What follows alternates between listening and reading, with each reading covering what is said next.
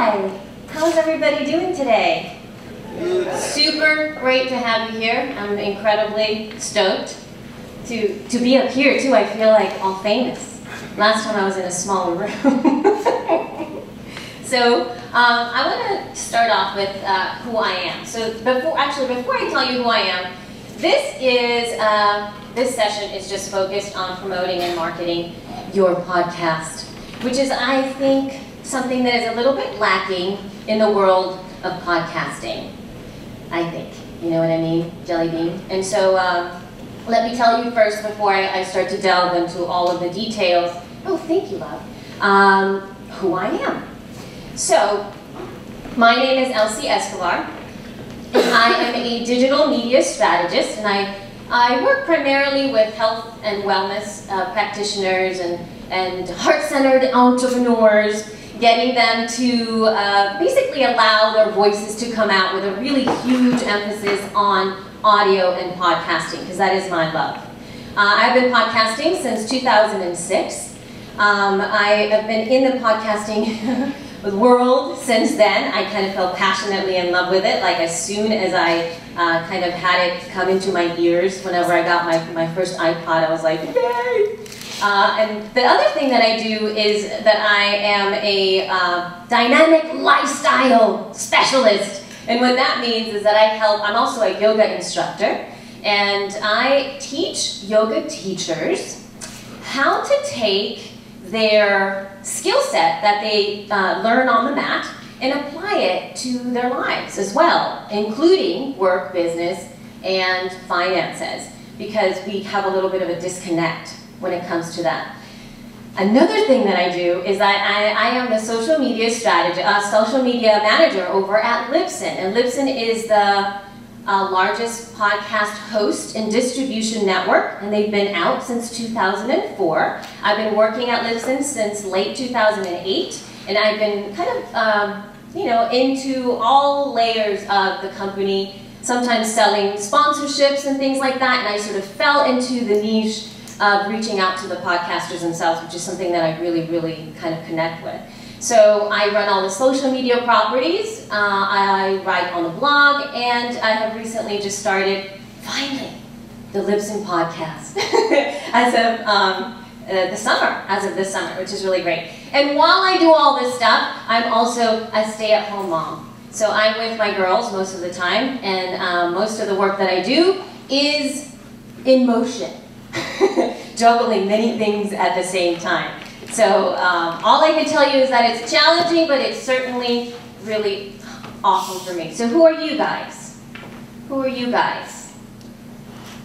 I would think, if I may venture to kind of guess, that you are some business owners, professionals, some creatives, entrepreneurs. Am I right? Because if I'm wrong, I need to know now. so that I can shift things around when I present. So is that right? Okay, awesome. Very good. So basically, you're awesome. That's who you are. You're awesome. And sometimes awesome people need some tools to be able to get their awesomeness out. And they also need to kind of connect with the audience that thinks you're awesome too. So that's like, those are some of the most challenging things that I have found, especially with creative people. Because we have a little bit of an obstacle when it comes to that. So, something that I'm going to ask of you to do before I start to kind of delve into this a little bit is that you stay open. You allow yourself to kind of come into this with a beginner mind. You might have heard some of these things in the past and have said, well, that doesn't apply to me. And I did that all the time. People would give me advice, and the first thing I would do is like, well, no, you don't understand. I'm this yoga teacher that's podcasting that does not align with what's going on. I'm a stay-at-home mom that you don't understand. I have no time. So there was always this no that I said at first. And the minute that I started to kind of allow myself to step back and say, okay, how can I make this work for me? In what way does it align with me? I started to see that I could really start to take things to another notch. So we're going to be focusing primarily on this foundation and development. So First, when we begin, I'm going to be doing a lot of talking on your foundation. That's going to be big, and it's not quite as interesting as all of the development and all the tactics that we have. A lot of people just want the stuff. But before I give you the stuff, I got to give you your foundation. Because if you don't have that foundation, there's no way that you're going to take your podcast to the next level. It's just not going to happen, and I see it happen all the time. So you're going to hear me talk a little bit more about that foundation, and then we'll get to all the nitty-gritty stuff. So the reason the foundation is so important, and this is what I say to all of my students, the ones that come to my classes, I focus a lot on your foundation, the way that you step into the world. Like if you're doing, let's say, I'm sure you've seen standing poses in yoga class, the things that are on the ground, your hands and your feet. If your hands and your feet are not steady into the earth, it doesn't matter what else your body is doing because you're not going to be able to stabilize yourself. So I spend a lot of time drawing and making sure your foundation is steady so that you can find the expansion. This is why the roots of what you started are so important for your podcast. And it just applies to everything that you do. So the first layer of foundation is education. It's education. So what is a podcast? Can anybody answer that question for me? Just, anybody? I know it's like I'm putting you on the spot, but can anybody tell me what that is? It's a serialized audio or video show. Awesome. Very good. Anybody else? Okay. So the reason I'm asking you to do this is because that's a big thing that we need to learn as podcasters. We need to be able to articulate with our audience what a podcast is.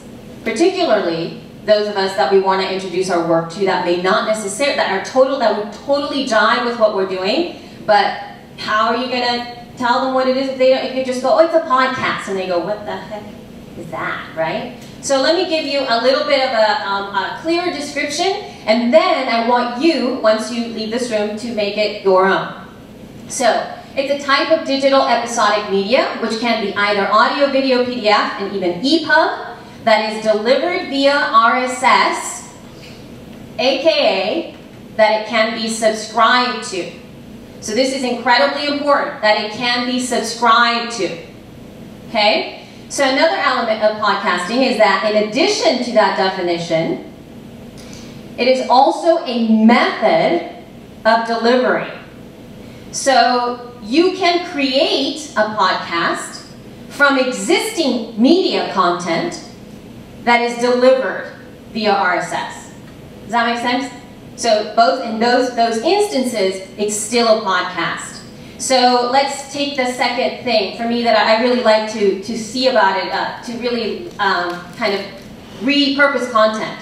So let's say you have a series of interviews you did for somebody. You can just clump them together and then very quickly create a podcast from it and have that just be its one thing. Like it's not something that continues to be updated, it's just that. It's the podcast with you interviewing those people. And that's it. You don't have to keep it updated. So this is something that I believe so much. It is our duty as pioneers and change makers, because that's what podcasters are, to share what we are passionate about, as well as how best to consume our content. So part of our responsibility as new media content creators is to be able to teach our audience how to access our content. We cannot expect people to know exactly what they need to do just because you know it. This was a huge lesson for me. Because I would tell people, oh, here's my podcast, but they wouldn't know how to consume it. It took me forever to be able to explain to people what it is. So the first thing that we have to do is to be able to teach our audience to take action with us. And you do it by meeting them where they are, and then invite them to do something more. So let's say the only thing you say to somebody is like, hey, I have this really killer podcast. You can subscribe to it via iTunes. And what if they say, I don't have iTunes? I know that's probably not going to be happening anytime soon, but but what if they say that?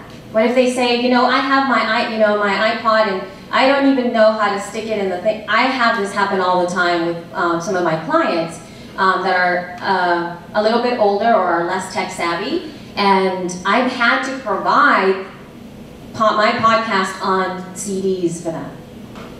So you've got to meet them where they are and then invite them to do something else with you.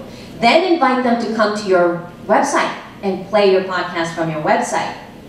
Then invite them, or maybe even give them that CD and say like, hey, if you like it, why don't you go here? And you let them know. You don't expect something. So that's something that we really need to do. And this, once they do step into you, they'll be the first ones to do stuff with you and for you, which is super important. The next thing about foundation is that you need to stabilize your existing users, your existing guests, your existing listeners, your existing fans. How many of you guys know at least one of your listeners by name? That is, oh good, yay, yay. This is good. So if I were to give you homework, I would say get to know at least 10. Find out at least 10 of your listeners, first and last name. And this was inspired by one of my friends, longtime podcaster friend, and also one of my mentors, Cliff Ravenscraft, who is the podcast answer man. We've been hanging out in the podcasting sphere for many, many years, and this is something that he built his business on. It's just getting to know one person at a time. So, that's my girl. Little ones really love to be recognized. So another thing to do, in addition to getting to know your audience, is to recognize them. To make sure that you reach out to say hello by name. When they reach out to you via social media, when they email you, check out their stuff. Who are they? Connect with them in some way. Comment about something. If they say, they send you an email and they tell you, you're awesome, then email them back. Yeah, you too. I love the way you did X, Y, and Z on your website. I really love you take the time, you step into them, and they'll step into you. And this over here, por vida, forever. My business coach, Erica Lyremark, she actually comes into kind of teaching about business and sales, that you think about your customers as customers for life, por vida, forever. So you think about your listeners forever. Think about it in that respect. They'll be with you. So it's like, those are the guys that are going to be there with you. You take care of them in that way. You don't think like, so much like, I want to get 100,000 people, but you connect with the ones that you have right in front of you. Keep it interesting. And by keep it interesting, I don't mean that you're going to have to all of a sudden do something crazy like that. Although sometimes with little kids, to make them pay attention to you, you do. But when you're doing your podcast, it's not necessarily that you try to have, all of a sudden do all kinds of tricks to keep them engaged, but you have to keep it interesting for yourself. When you start to listen to yourself on your own podcast, are you interested? Are you still passionate about what you're podcasting about? Are you still into it? That's the kind of thing that keeps things interested. I can't, right now, at least at the top of my head, gosh, I wish I would have thought about this later, but I started to listen to a couple of podcasts simply because they were so into what they were talking about, and whatever the subject matter was, I had no interest in, like nothing. But all of a sudden, I just was so engaged with what they were talking about. They were super interested, therefore it brought me to be so sucked into their world, which is something that's super important from here.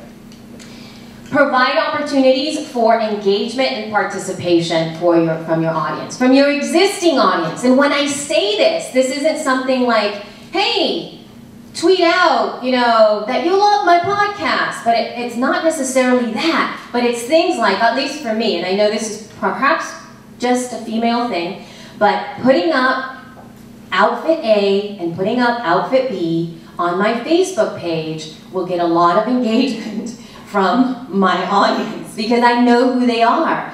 That has nothing to do with yoga. That has something to do with me. It's engaging them and to step into who I am as a human being. So when you ask them, questions about whatever, what's your favorite restaurant in Pittsburgh? What's your favorite hamburger in Pittsburgh? Something along those lines where they kind of advise you. And then also that advice is something that I ask for my listeners as well. I went in and I showed them like 6 of my potential new podcast rebranding artwork, and they chose the one that they liked. They gave me so much information, it was crazy. And requests, you can ask them for stuff from them that maybe, what is your favorite XYZ? So they don't have to necessarily be about your podcast. They can be just about you and them in a real personal way, which is a really fantastic way to connect with your audience. And then you have to provide them with the tools to share your greatness. There are a lot of people who want to share what you have to offer. And as much as they would want to maybe, even write out a tweet, they don't quite, it's not as organic to a lot of people to do stuff like that. So if you have something specific, if you can say like, hey, I have this image, would you mind sharing this? Or here's a link, can you share these little things that I'm doing? You ask them to do it. I did that for my people. I said, hey, do you mind, I'm doing this presentation, would you guys mind sharing this? Here are some tweets. And because they love me, they did that for me. I didn't ask for them to do it because they had to. I said, if you feel comfortable, go ahead and do it. And you provide them, you give them the tools for them to do it for you. They will. They want to help you, especially if they're your fans.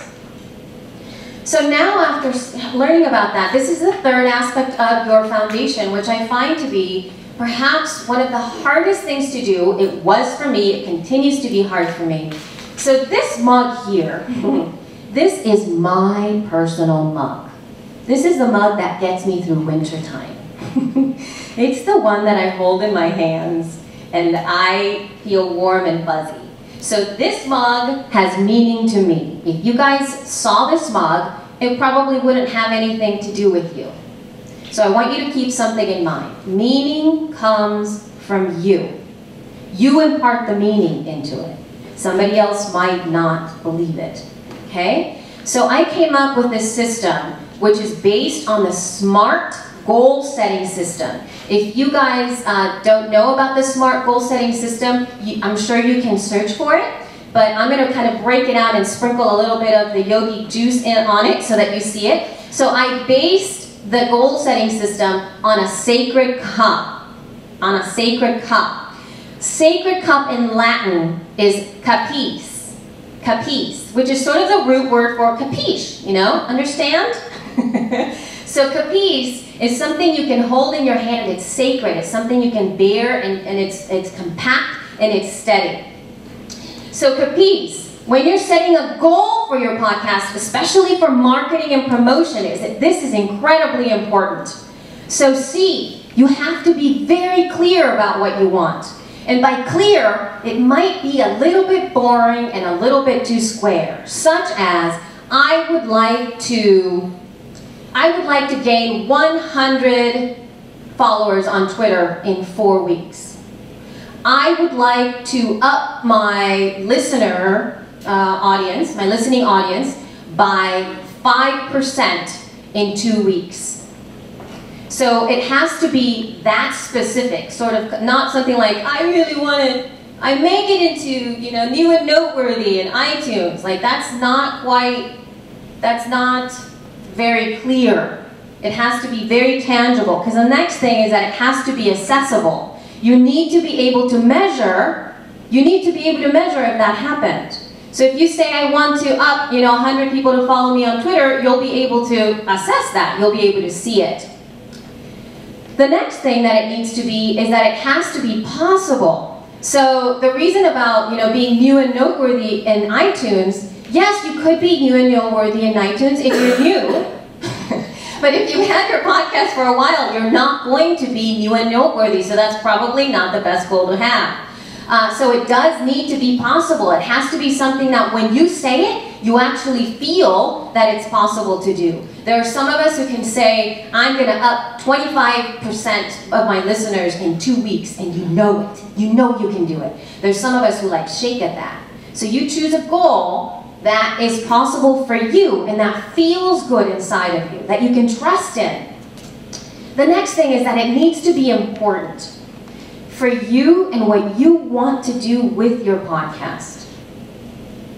This is also key because if you're trying to build a business, or let's say you are trying to monetize your podcast, if you are choosing, let's say, let's pretend it's more about Twitter than it is about building an email list or even setting an email list up.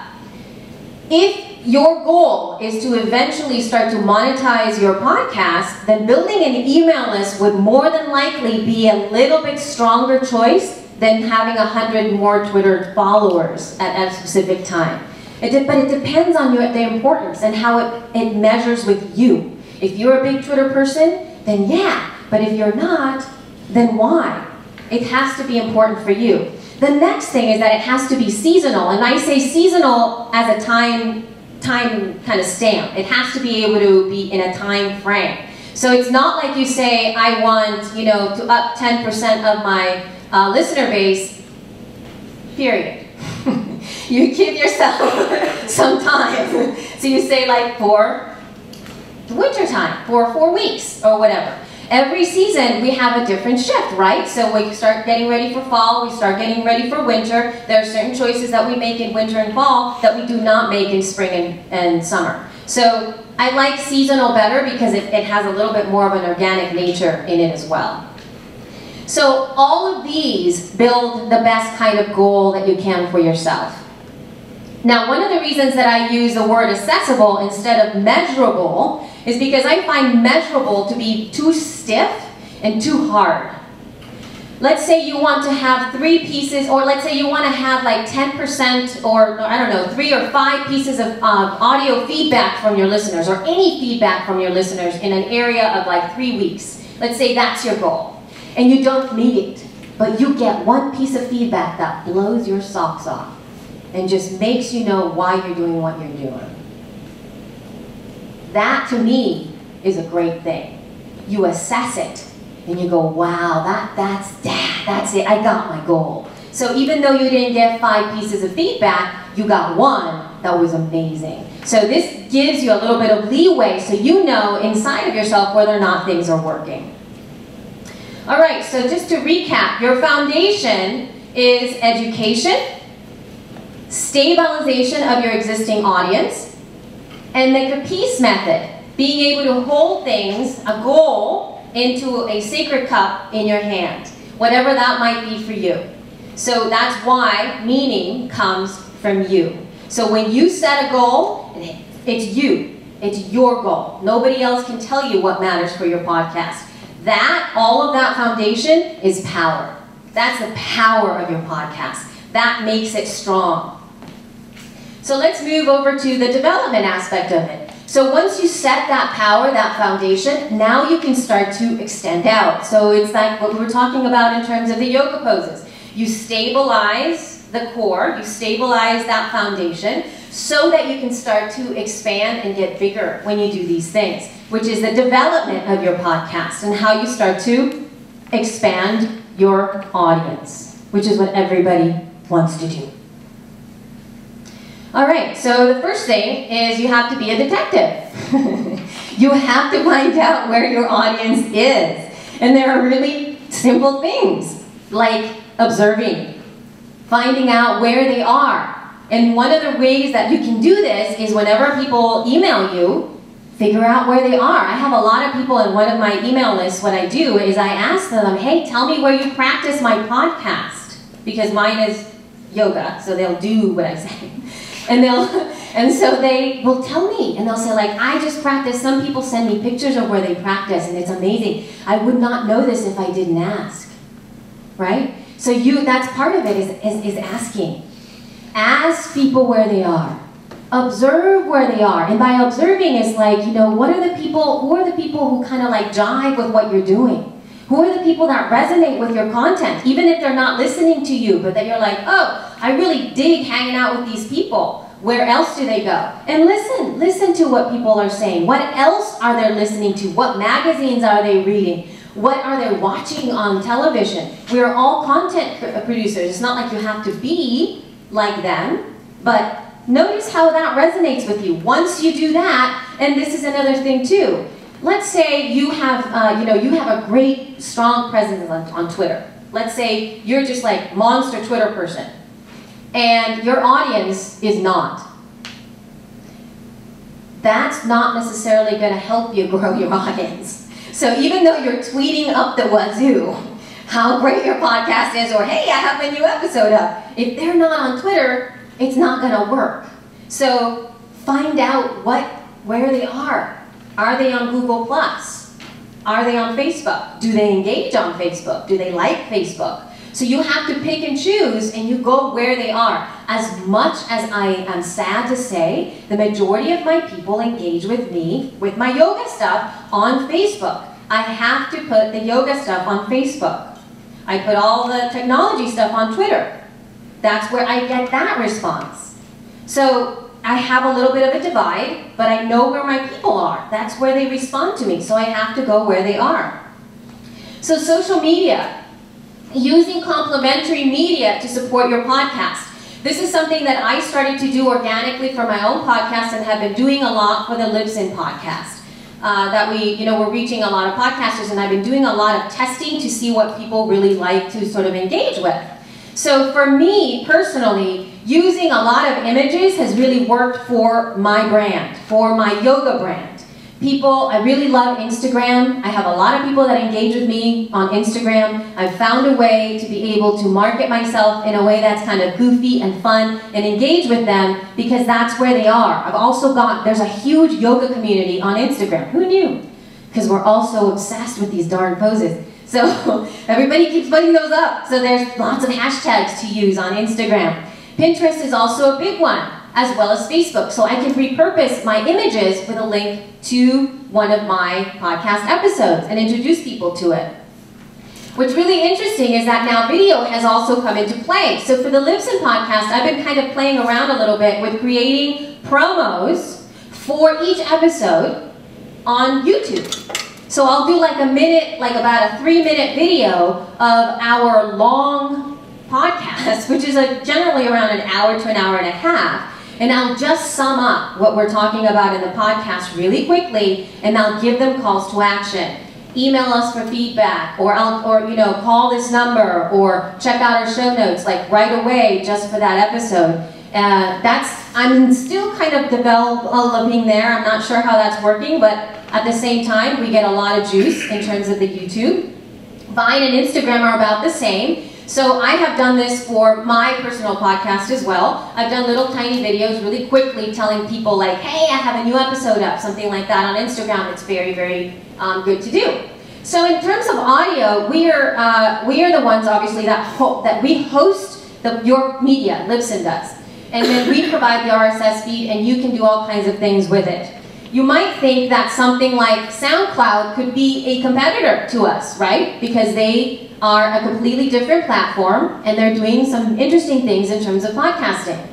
But what I find with SoundCloud is that you can do the same thing that I've been doing in YouTube for my podcast. You can create sound bites of your podcast, and you can have like a little, your YouTube account, short snippets of your work. It doesn't have to be your full podcast. It could be just a little bit. And you can have an image. This is so good. You can use the image to put into your SoundCloud, and then the SoundCloud is now Google searchable.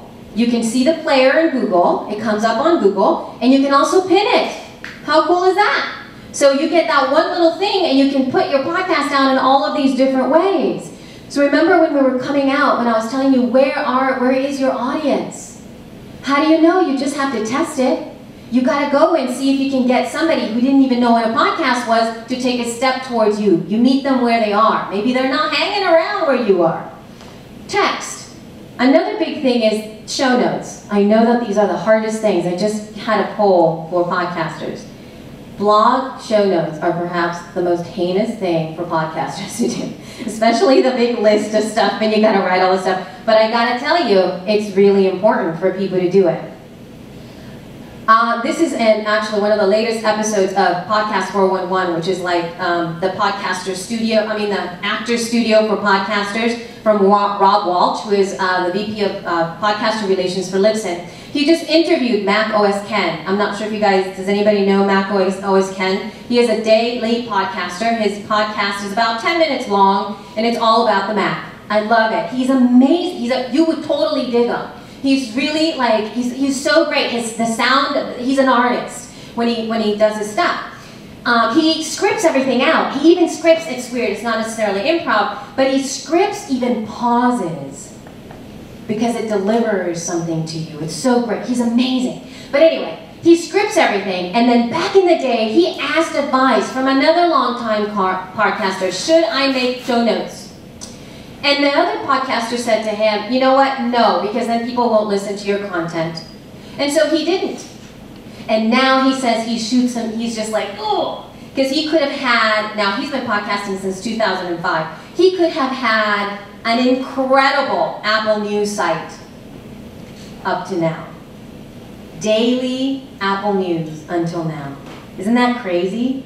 So it's like, you use it, you leverage it. People will still listen, you'll get more. And also, social media groups and communities. You can always go in there and write stuff, like big stuff, ask questions, engage. That'll get you more listeners. So this is all about not thinking an audio podcast or a video podcast is the only thing. It can do so much more. Person to person, the way that we're doing right now. So first, I have to ask you, do you guys have a pitch? Does anybody have your podcast pitch where I can say, give me your pitch. What's your podcast and what is it about? In like, a minute or less. This is something we need to know. So if somebody tells you, you gotta really quickly have it come out of your mouth, what it is. It's something we also forget, because that will get that conversation going. And the stuff, we have the stuff, right? So right now we have these nice little handouts where this is our show artwork. It's a little square. It's our show artwork. On the back of our podcast, we have a little description. And then we have all of the key places where you can subscribe and give us feedback right on the back. Super easy, really cute. So you get to have a little bit of stuff, and I know it doesn't necessarily doesn't happen all the time. But all of these places, the conferences, the meetups, the business connections, the speaking gigs, all of this time is for you exactly to pitch your stuff, to be able to share. Now, in terms of the business connections, for those of you who are more professionals or have a business kind of podcast, I'm going to go back to yoga. I can very easily go into a chiropractic office, a masseuse office, private training, PTs, all of that stuff, and just tell them, hey, I have a yoga podcast, yoga studios, here's the stuff. Give them one of your handouts, give them a CD of what you have. I also like the USB ports, those are really great. And pass them out. Make connections, that's where your audience is. It's all in that same field. You totally get expanded, like the way that I talked about before, keeping an open mind. Let's see. Here we go. All right, so, oops. I'm going to have to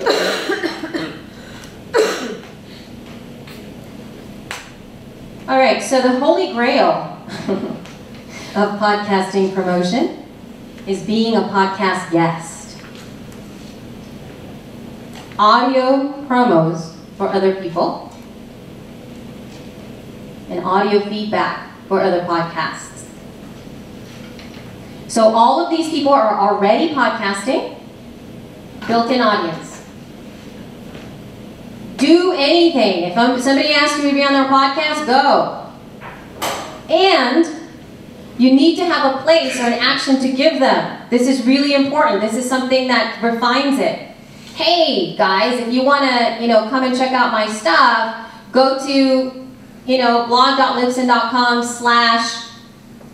the podcast name that you were on, and then when they come on, they get something that's just for them from that podcast. So if they listen, they'll engage with you. Audio promos for others. People ask me all the time, will you record something for my podcast? Meaning, hey, welcome to whoever they ask, whatever their podcast is. This is Elsie Escobar from The Feed, the official Libsyn podcast, and you are listening to XYZ. Super great. And audio feedback. People love that stuff. You can send it to them and ask them questions, engage with their community, especially the ones that have something to do with you. If they don't have audio feedback, so what? You send it to them. They'll be really excited to get it. Believe me. I've done that so many times, even with people that don't podcast. I send them audio feedback. They love it. It's awesome. So tactics, here we go. My big mistake was not having any. Because I thought I was an artist. I didn't want to do any of this marketing stuff. I don't want to tell people to listen to my podcast. They should totally just do it because I'm so awesome. But you know what? No. So for many years, I did it wrong, if you will. So within your podcast, having your intro is great. This is from to pantyhose, technology to travel, makeup to marketing, and style to social media. This is Lady Business Radio. And now, live from her home office in Wilmington, Delaware, your hostess, Jessica Kupferman. So she had that little intro created on Fiverr. She just gave them the script and they created that little intro for her without music, and it's so cool. She's the coolest person ever. How quick? That was 29 seconds. Really fast little intro. Captures the entire thing of her podcast. Your outro, to really have a little bit of a call to action. That way you don't have to say it all the time. They'll do it. Thank you so much for listening to Lady Business Radio. You want to shout out on air? Leave us a review in iTunes, and Jessica will personally thank you live during the podcast. Visit ladybusinessmedia.com for the iTunes subscription button or for resources and replays. Thanks again for listening, and keep kicking butt out there. Super sweet, super awesome, doesn't seem salesy. At least not for me. I was like, oh cool, there's all the stuff I can do for her. So the podcast promo. This is really good stuff. Hi, my name's Zach, and about 2 years ago, my best friend Ray and I started a podcast basically about our friendship. It's called Podcamp. It's two best friends telling the world about their world. So if you like best friends, and you like awesome stories, and you like awesome best friends, then please head over to blog-cast.com or iTunes and check out any one of our wonderful episodes of Blogcast, powered by Libsyn. Really nice, huh? No biggie. You can quickly make that. That's also a really great exercise for you to be able to encapsulate what you're about in 30 seconds or less. You can put all of that, again, on Instagram or or YouTube or whatever you want. You can put that stuff out there all the time. So your ID3 tags, having an image, the ID3, do you guys know what ID3 tags are?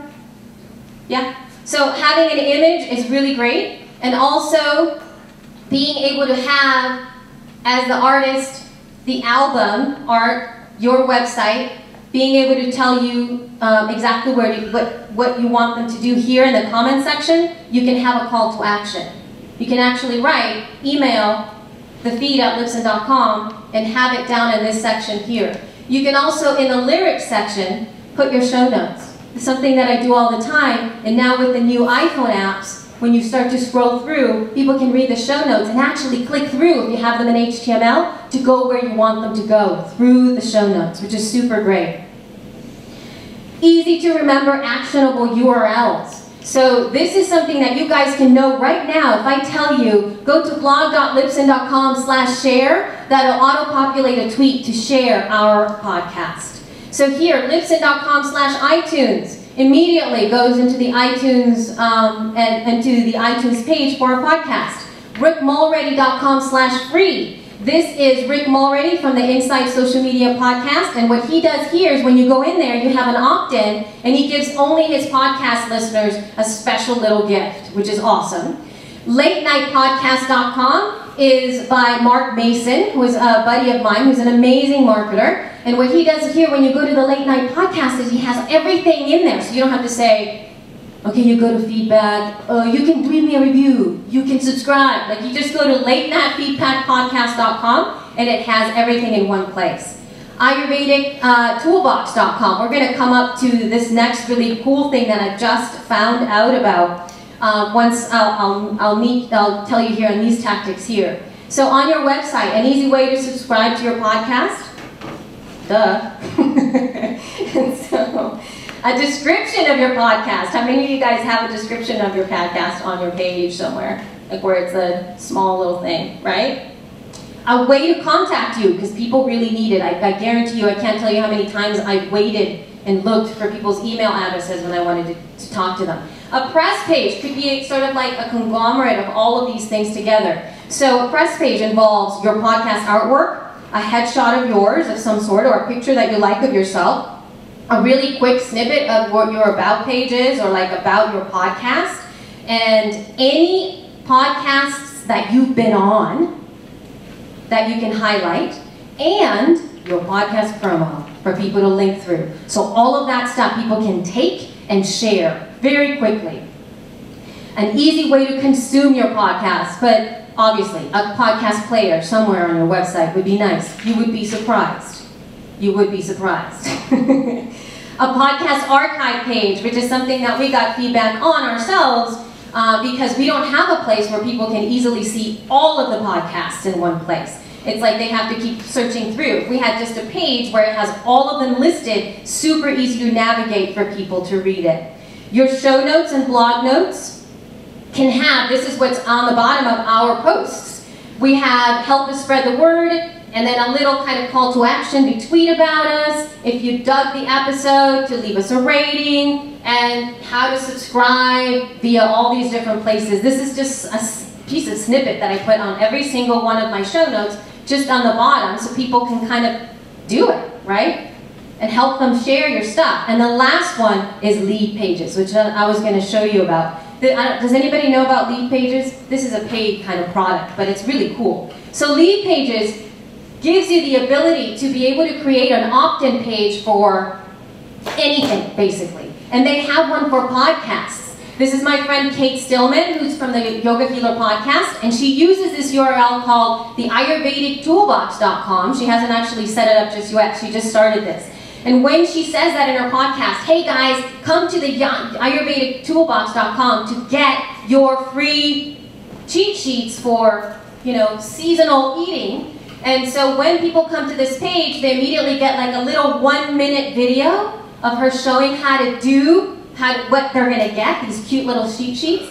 Then a subscribe to iTunes, review your podcast, and then you click here, comes a pop-out, they give you their newsletter, their email address, and you get the stuff. So she's actually harnessing all of her podcast listeners to take a deeper step towards her, which is great. So yeah, Lead Pages is a paid product. You can, I think it's leadpages.net if you want to kind of find out about that. And I waited. I know you guys love iTunes, and I put that last because I really don't like people focusing on iTunes so much. But in order for iTunes to work for you, your title is one of the most important things you can have. So if you are looking to find your audience, you need to know what people are searching for. Even if it's improv stuff, you need to have improv somewhere in your name. So even if you have a podcast that has no improv name into it at all, and you're looking for improv people, you'll put your name, whatever that podcast is, and then at the end of it, you'll put improv podcast. Just add it to the end. It doesn't have to be the way you brand yourself, but put it into iTunes just because you can. In terms of your title, same thing. Elsie Escobar, yoga teacher, because that's what people are looking for. So add it. You don't get any demerits for that. It's actually, if however you want to classify yourself, add it towards the end in our iTunes offer field. Your description, the first 2 sentences of your description of your podcast need to have all the information people need about your podcast. Because those first 2 sentences are the ones that are they're probably the only ones they're gonna read. Then there's a little more thingy, you can press a little more and then read more about you. So don't start your stories at the top, start your stories at the bottom of why you started podcasting. Episode titles are very, very important for iTunes searchability. So if you have a big time guest, if you have a topic that you're dealing with at this moment that is very high, then you need to put it on your podcast title. Don't get creative with the podcast title. You can get creative on your blog if you want, not on the iTunes title there. So if somebody's looking to, you know, if I have a name like pranayama, does anybody know what pranayama means? Okay, so pranayama are breathing exercises in yoga, that's what you call them. So if somebody was looking for a way to get better breathing, then that's what I would call that episode. Breathe easier. Learn to breathe instead of pranayama, right? Because that way it'll get people to step into it, even though I would call it pranayama. Then I would teach you, breathing is called pranayama, right? So let's go back and just fill this all up. So the evolution of your podcast is all about expansion, seeing outside the box, and all of those little tactics that I gave you guys. Implementing both of those things is going to really develop your audience to be able to grow. But none of this is possible if we don't address that foundation that I had at the beginning. Without that power, without that foundation, any of those tactics that you put on, it's not going to take. People are not going to commit to you. So by strengthening your podcast foundation, you empower yourself and your community, providing the perfect stepping stone to grow and evolve your work. So if you want to reach me with my own consulting, yogeek.me at Elsie at yogeek.me. I also am on Libsyn all the time. You can reach me there at Elsie at libsyn.com if you have any questions about hosting, podcasting, or anything that we can do for you guys to support you guys. And I would love it if you guys checked out our new podcast. It's called The Feed, the official Libsyn podcast, the podcast that takes it beyond how-to podcasts into keeping you podcasting. See that? Small, little bit.